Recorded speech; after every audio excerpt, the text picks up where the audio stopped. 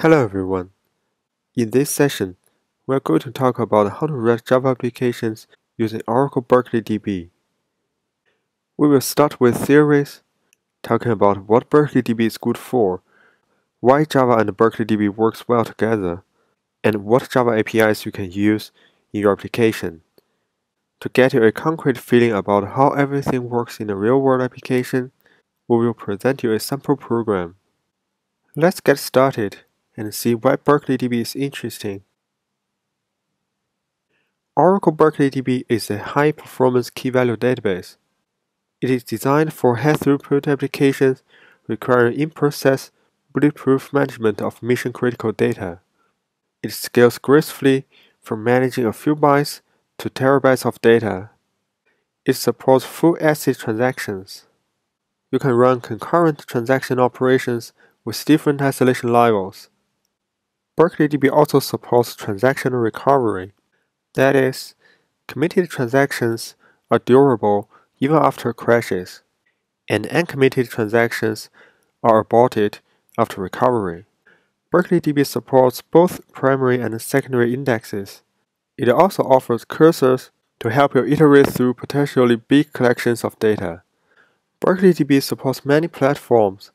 It runs on Windows, Linux, Unix, Android, iOS, Windows Mobile, and many other platforms.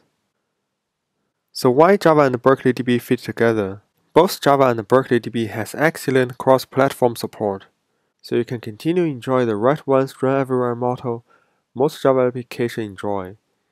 Both Java and Berkeley DB covers a big range of devices. They both work on teeny embedded devices, and they both work on clustered enterprise applications, so you can deploy both Java and Berkeley DB on a wide range of devices. So how to write Java applications using Berkeley DB? Well, Berkeley DB provides 3 APIs you can use in your Java application. You can use the base key value API, the direct persistent layer API, or the standard JDBC API. The base key value API is a lower level API. It offers you full control over how your data is persisted in your database. It resembles closely to the C API. It works with Java 4 and Plus, but the downside is it's more verbose. The fundamental objects you deal with key value API are handles. There are environment handles, database handles, and cursor handles. An environment handle encapsulates multiple databases. It is where resources shared across databases are managed. For example, you manage logs, transactions, shared buffer pools in the environment. So it's comparable to the database instance concept in Oracle Database. A database manages a collection of key-value pairs, and you can choose per each database the access method it uses. So a database in Berkeley DB is comparable to a table in Oracle Database. Cursors are used to access key-value pairs in the database. It provides an iterative paradigm to access the data. This is what it looks like to use a key-value API.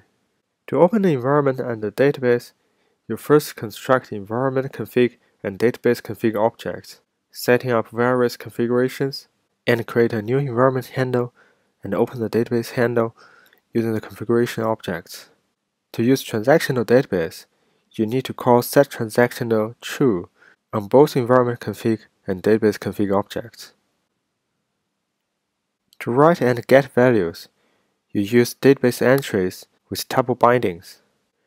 First, create database entries for the key and the value, and use tuple bindings to convert their values to database entries.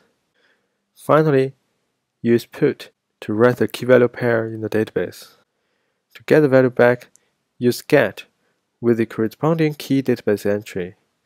The value database entry will be populated with values returned from the database for the given key, and you can use a binding to convert the database entry back to your original value. To use cursors, first open the cursor handle with open cursor, and then use getSearchKey to move the cursor to the key-value pair you want to retrieve. If the search returns operation status success, it means the key-value pair is found, and you can use a tuple binding to extract the value from the database entry. Direct Persistent Layer API is another API provided by the Berkeley DB Java interface. Compared to the key-value API, this API offers a higher-level abstraction. It works with objects instead of key-value pairs. It uses annotations, so you can write less code.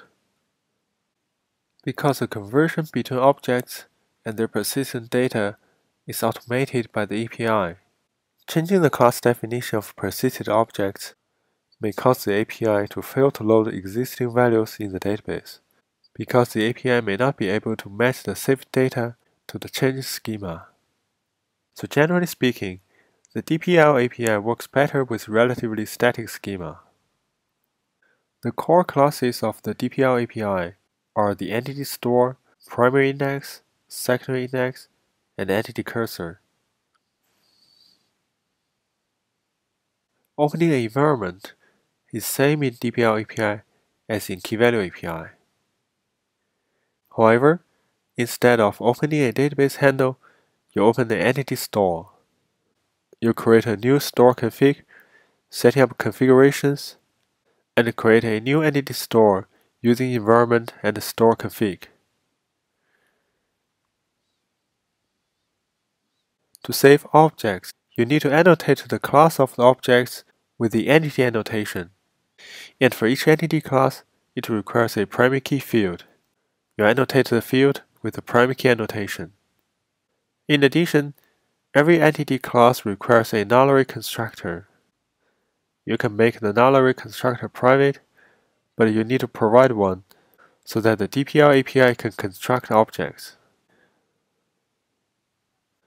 With the DPL API, you access objects with primary index. You get a primary index from the entity store and use put or get to save and get objects from the database. Using cursors is also easier with the DPL API.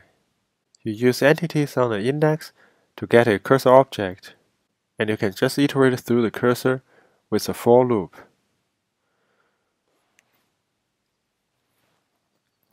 For those of you who prefer the traditional SQL interface, Berkeley DB also provides the JDBC API. Berkeley DB uses SQLite dialect, and it supports JDBC4. The URL for accessing a Berkeley DB database is jdbc:/SQLite:/ and the database file name. To help you grasp the concept, we have created a sample program. The sample program simulates a parking lot with one parking meter. It has both a OLTP and OLAP part.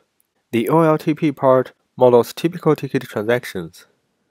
The OLAP part models business intelligence and data mining scenarios. In the sample program, we collect statistics from operational logs. The sample program runs on multiple platforms.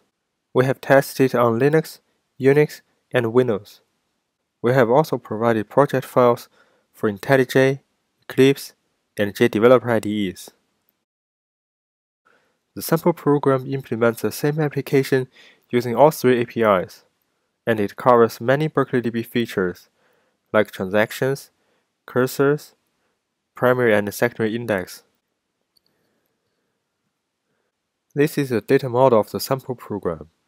We use two kinds of data. Tickets are used in ticket transactions. Each ticket has a unique ID, the ID of the parking meter issuing the ticket, and when the ticket is created. The ticket log models operational logs generated by parking meters. Each log contains the time the log is created, the parking meter ID, the ticket ID, the action performed, and additional business data. As in the typical application, the ticket ID is generated from a sequence. Also, the statistics we are going to collect in the application are per parking meter statistics. So we have created a secondary index on the meter ID field of the ticket log. The data access layer of the sample program consists of three interfaces: DB Manager, which manages an environment or a JDBC connection. It also manages transactions and creates DAO objects. We have two types of DAO objects: Ticket DAO, providing CRUD operations on tickets, and Ticket Lock DAO, providing methods for appending ticket locks and query ticket locks given a parking meter ID and a time period. We have provided three implementations of the same data access layer, one for each API we have discussed. Above the DAO layer, we have two application components. The meter class represents a parking meter. It creates tickets when cars arrive at the parking lot and computes parking fees when cars leave the parking lot. The reporting class represents a traditional business intelligence reporting module. It creates reports using ticket locks. To exercise these two application components, we have created a demo Java program, so you can run it and see the results lively. Following are the general steps to run the sample program. First, you need to build the following Berkeley DB components on your platform. You need to build the core API, the SQL API, the Java API, and the JDBC API. And then you can use the project file we provided to import the sample program into your IDE. After that, you need to configure the project's build path to include the Java and the JDBC jars built from Berkeley DB. Finally, you need to configure the java.library.path VM options to point to the native Berkeley DB libraries in your run configuration. We have created separate tutorials on how to build Berkeley DB components and setting up the sample program in the IntelliJ, Eclipse, or JDeveloper IDEs. Please visit our OPTN website for more details. Let's take a look at some real code. We are going to walk through the sample program and see how we can implement the same application using all three APIs: the basic key value API, the DPL API, and SQL API. We will start this tour with the data model. The sample program uses two kinds of data: ticket and ticket log. Let's start with the ticket class. A ticket object represents a parking ticket created by a parking meter. A ticket contains three fields: a unique ticket ID generated by a sequence, an ID of the parking meter that creates this ticket, and when this ticket is created. It's generally a good engineering practice to make your value class read-only. So we have only implemented accessors for this class with a constructor that takes values of all three fields, and you can see that we do not provide mutators for this class. Maybe you have already noticed that we have a couple annotations on this class, namely the entity annotation and the primary key annotation. These annotations are for the DPL implementation. The key value and the SQL implementations just ignore these annotations. Let's briefly explain what these annotations do. For each value class whose objects you want to persist with Berkeley DB, you need to mark it with the entity annotation. For a class annotated with entity, it requires a primary key annotation on some of its fields. Here we have marked the ticket ID as the primary key of the ticket entity class. Optionally, you can specify a sequence used to generate the primary key, and here we use a ticket ID sequence. Another data class is ticket log.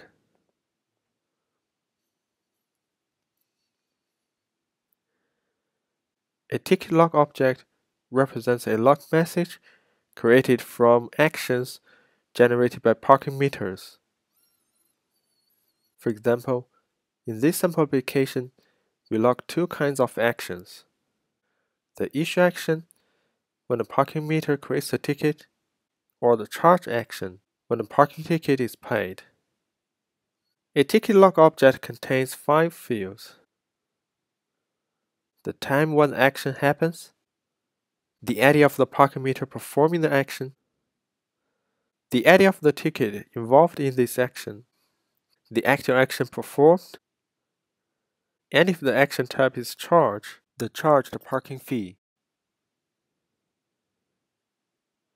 Same as a ticket, we have only provided accessors for this class, so this class is read-only. Similar to the ticket class, we have used annotations in this class. The ticket log class is again annotated with entity, its log time annotated with primary key, and we have a new annotation, secondary key, annotated on the meter ID. The secondary key annotation is used to create secondary index. So in addition to have a primary key index on log time, we also have an index on meter ID, which can be used to facilitate our queries based on meter ID. Another remark for the DPL implementation. DPL implementation requires entity classes to have nullary constructors. The constructor can be made private to avoid polluting the public interface. Now we've seen the data types used by the sample program. Let's see how they are persisted in the sample application using all three APIs. To encapsulate the different implementations from the higher-level application, we have created a set of interfaces.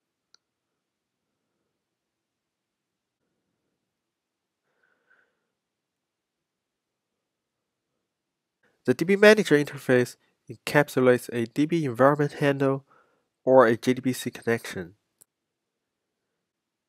It has a setup DB method, which can be used to create tables or databases used by the sample program. The main responsibility of a DB manager is to create DAO objects. DAO stands for Data Access Objects, which is a common pattern used to encapsulate persistence logic. The sample program uses two kinds of DAO objects. The ticket DAO used to access ticket objects, and ticket log DAO used to access ticket log objects.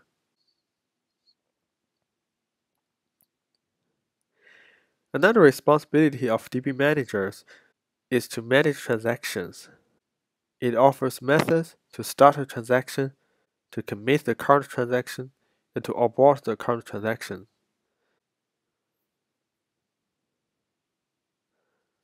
The ticket DAO class encapsulates persistent logic for ticket objects.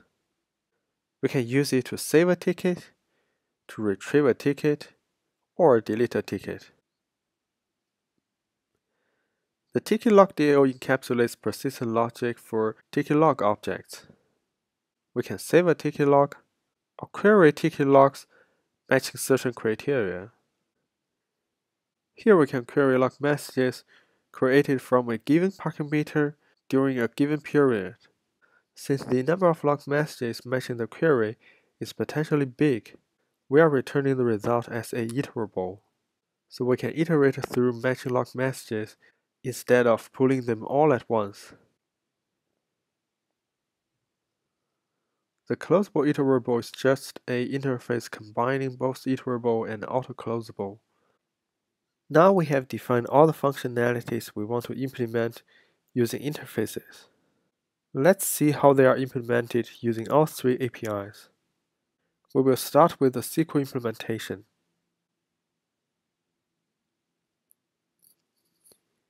The SQL DB Manager implements the DB Manager interface using the SQL API. It manages a JDBC connection and maintains transactions. The constructor of the SQL DB Manager loads a JDBC driver and opens a new connection for the given database. The SQL interface manages transactions using SQL statements. To avoid passing these statements multiple times, we have created prepared statements for them.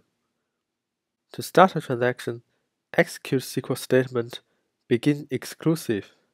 To commit the current transaction, execute commit. Or to abort the current transaction, execute rollback. When the DB Manager is closed, we just close the connection and all the prepared statements. The setupDB method creates tables, the ticket ID sequence, and the index. It creates DAO objects by constructing corresponding DAO instances using the connection. The transactions are managed by executing the prepared statements. The SQL ticket DAO is a SQL implementation of the ticket DAO. In the constructor, we create all necessary prepared statements. To save a new ticket, we first execute the edit statement to get the next value of the sequence, and then we set parameters for the save statement and execute the insert statement. To retrieve the ticket, we set the parameter for the get statement and execute the query.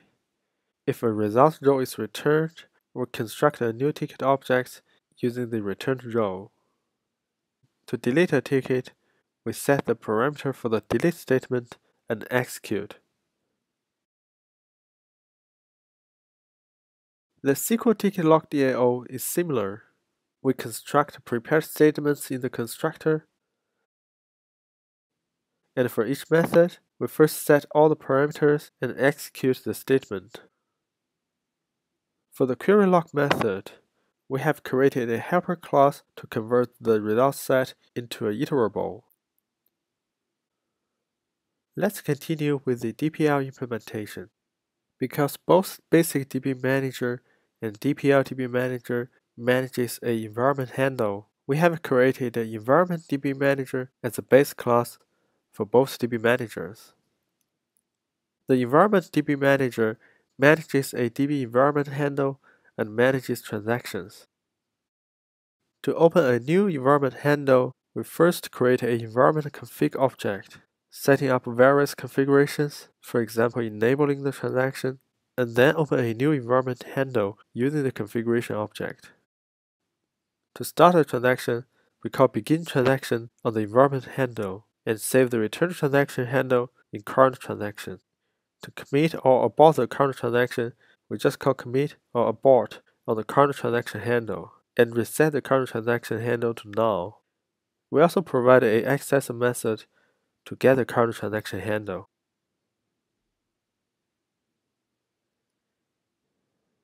Given the base environment DB Manager, the implementation of DPL DB Manager is simpler. The setupDB method creates two entity stores, one for tickets and one for ticket logs. Recall that the primary key of ticket objects are generated from a sequence, so we also need to create a sequence in the ticket store. Make sure the name used here matches the name given in the primary key annotation. To create an entity store, we create a store config object, setting configuration options on it, and construct a new entity store instance. The DPL TicketDAO class implements TicketDAO using the DPL API. In the constructor, it opens the ticket store and the primary key index for the ticket class. Saving a ticket is simple. Just put it to the store using the primary key index. In order to make sure that the primary key is generated by the sequence, we specifically copy the given ticket object and overwriting its ID to null.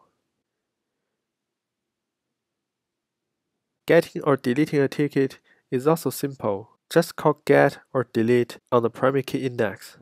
The DPL ticket log DAO is similar. In the constructor, we open the log store, the primary key index, log time index, and also the secondary index, meter index. To save a log message, again we use put on the primary key index. To query log messages, we use the secondary index. First, we retrieve a subindex of the secondary index where the parking meter ID is equal to the given ID. Then we retrieve from the subindex all messages in the given period.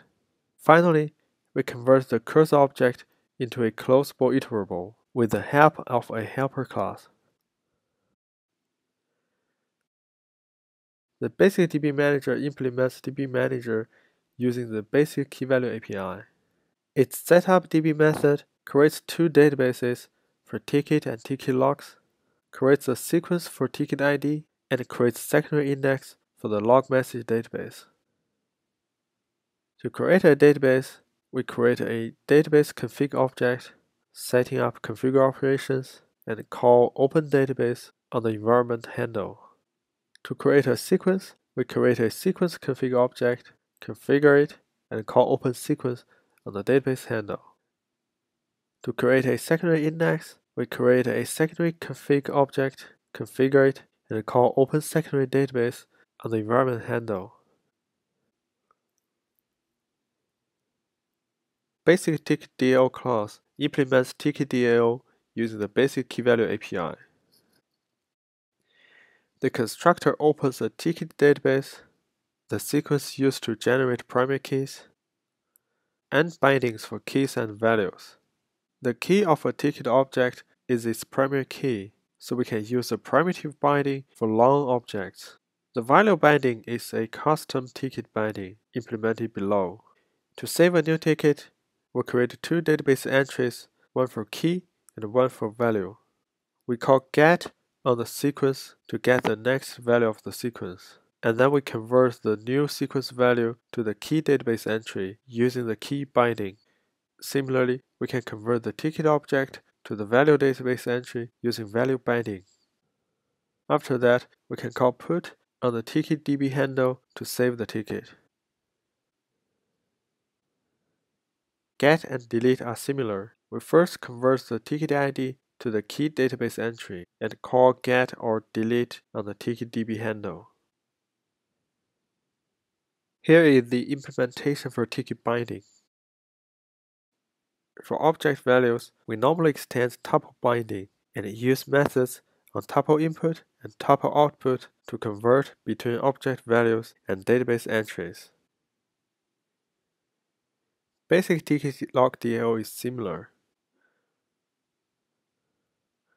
In the constructor, we open the log database, the secondary index database, initialize bindings for keys and values, and also the index keys. To save a log message, we convert the log message to key and value database entries and put them into the log database. The query is a bit more complex. First, we need to open a secondary cursor on the secondary index database. Then we use a helper class to execute the query and turn the result into an iterable.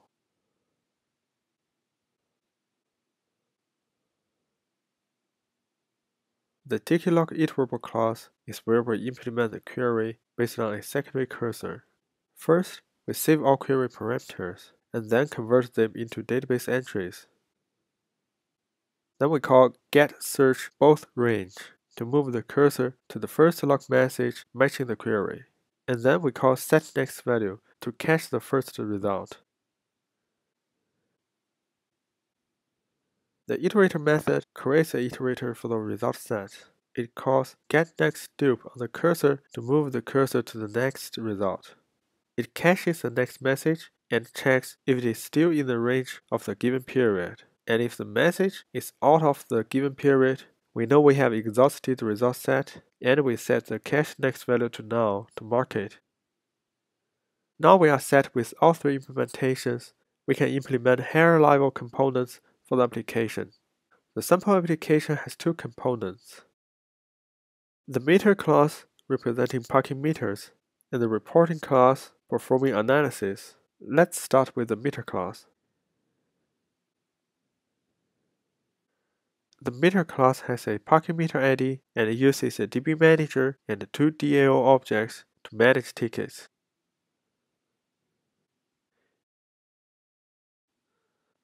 A parking meter has two functions.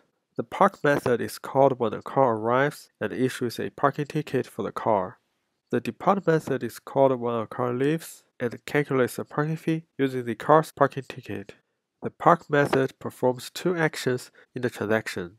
It creates a new ticket and a new message log for issuing the ticket.